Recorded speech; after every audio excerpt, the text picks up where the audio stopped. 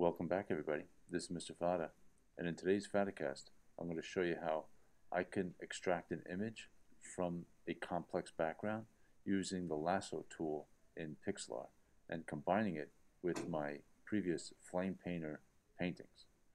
To begin, I'm going to go to Pixlr and click on Open Image and open one of my flame painters. I'll go with this Flamepainter Difference 02.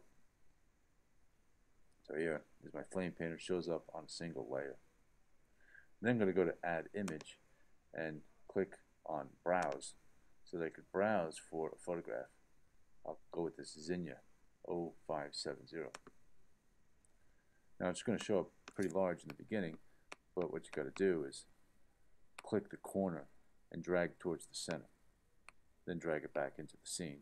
Click the corner and drag it back towards the center, and then drag it back into the scene. And keep doing this several times until you get the subject in the middle of the picture, so it's not outside the picture. I don't need that red flower, so that's not going to matter. And then I'm going to select Cutout, and the menu items will change here. There's several different tools for the cutout. Magic Cutout for plain white backgrounds, and then other tools. Here I'm going to use the Lasso Cutout, and it changed the mode to remove. The other option is keep. I'm going to select keep because I'm going to select what I want to keep.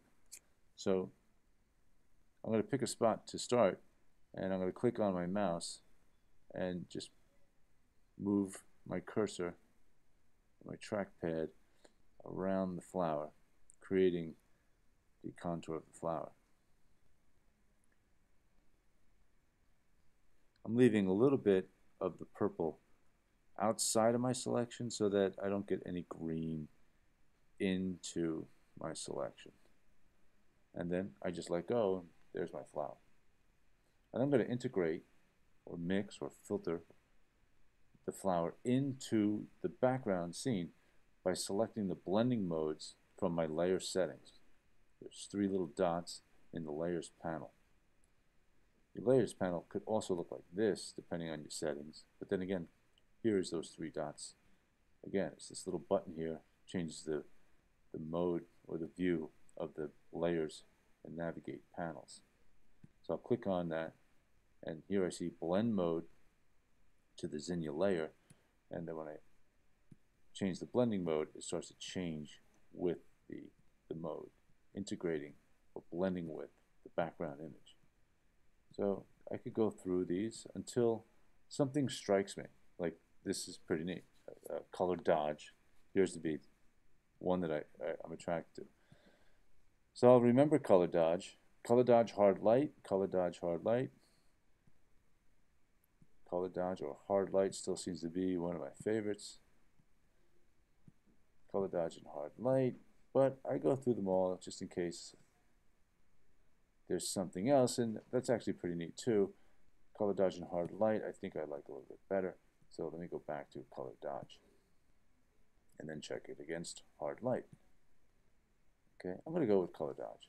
It's pretty dynamic look there, and I want you, or what I'm going to do is move it off to the center.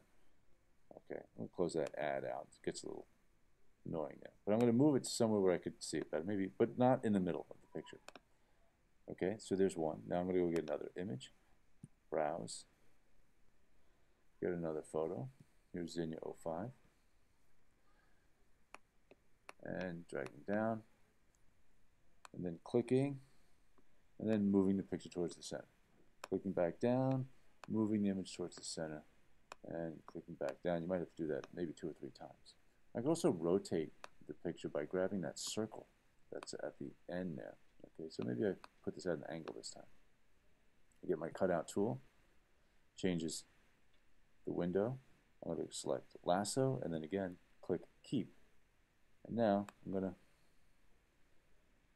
meander to select, creating that pattern that I see around the outside edge of the flower.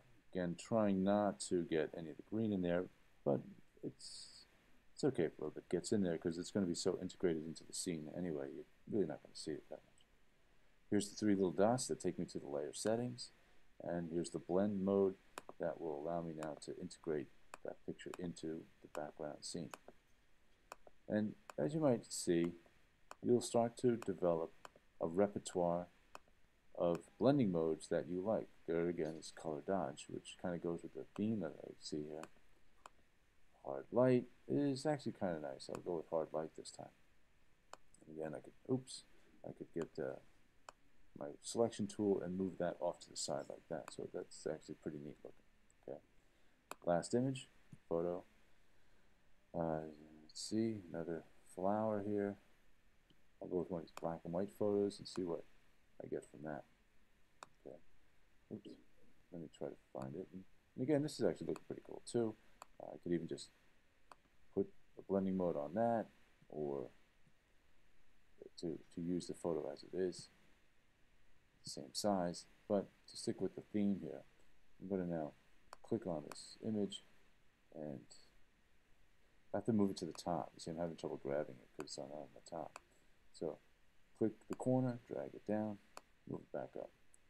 Click in the corner, drag it down, moving it back up until I get it the size I need so that I can make the adjustment, or excuse me, my selection. Here's the cutout. I'm going to click lasso, click keep, and now go ahead and make my selection. You should see the green dotted line. If it's red when you're doing it, it's going to remove the item that you're selecting. So you want to make sure that line is green.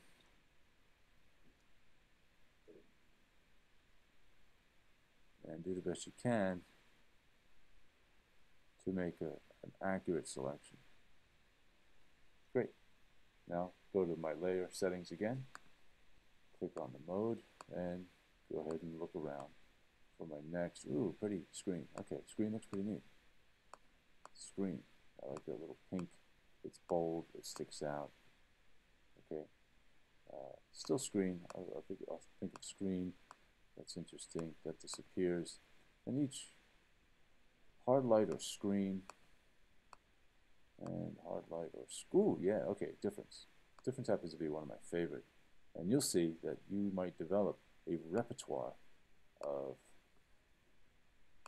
blending modes that you like as well. I'm just going to kind of arrange this in a certain way without having it in the middle of the whole scene, but yet integrating with the rest of the pictures like that, and go like that.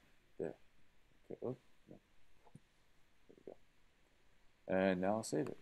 Okay, I'll call this Flamepainter _ flower. I think this is my 9th one. It's a JPEG, and I'll click download, and down it goes.